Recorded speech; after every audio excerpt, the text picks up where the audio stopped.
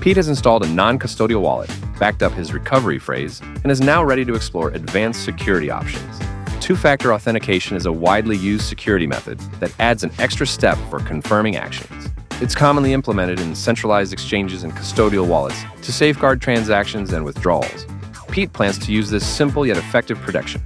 Multi-signature wallets add another layer of security by requiring signatures from multiple private keys for transactions. Even if one key is lost, the funds remain safe. However, multi-sigs are more complex and might not be ideal for everyday users.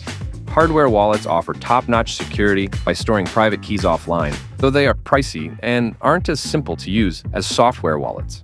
Finally, Pete can use digital identity solutions to verify that it's truly him making the transaction, providing another secure option in his toolkit. Web3 offers many security measures, empowering users like Pete to protect their funds effectively.